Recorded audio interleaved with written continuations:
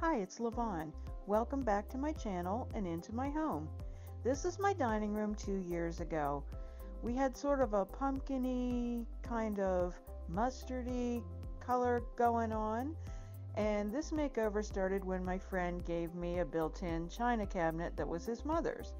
We had these frames on the wall, this molding, and I thought everything would look better if it was all painted out. I had to remove some of it beside the china closet, and then the makeover just kept going. So here's a couple looks at the finished product, and these are nighttime shots, so they're a little bit darker. There's a glimpse of the corner cabinet after it was all built in, and that other shot looks into my kitchen that I'll be doing next.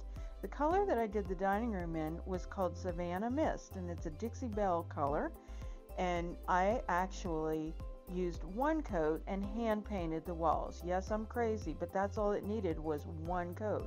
I collect Hull pottery, and look how that color just brings out the blues in the pottery. So that's my favorite thing to collect. So once I got started, then I started painting all of the things.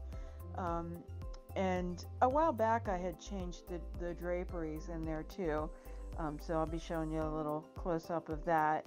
Again, nighttime shot, but I think that Tiffany lamp that was my mother's looks really pretty in there. Here's a bright daytime shot. I painted inside the cabinet with Rebel Yellow from Dixie Belle, and used buttercream paint on all the white areas. And then I used a redesign by Prima transfer.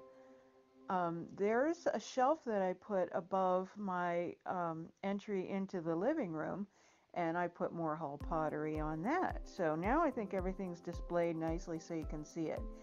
There I covered the previous stenciled medallion with molds from Redesign with Prima. I kind of have a rose thing going on, and you'll see that in the kitchen.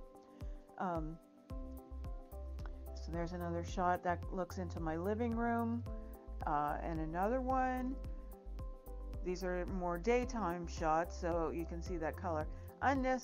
Necessary technology, but you know, our Wi-Fi performs better. So there's a little closer look of the curtains. They're drop cloth curtains with burlap on the bottom, and it's really super functional because in the summer we put an air conditioner in there. Really appreciate you watching this video and hope you subscribe to my channel. I do have some upcoming makeover videos coming with my kitchen and my living room soon too. I hope you join us at lavintagedecor.company, on Instagram at lavintagedecor, and on Facebook at lavintagedecor Altoona.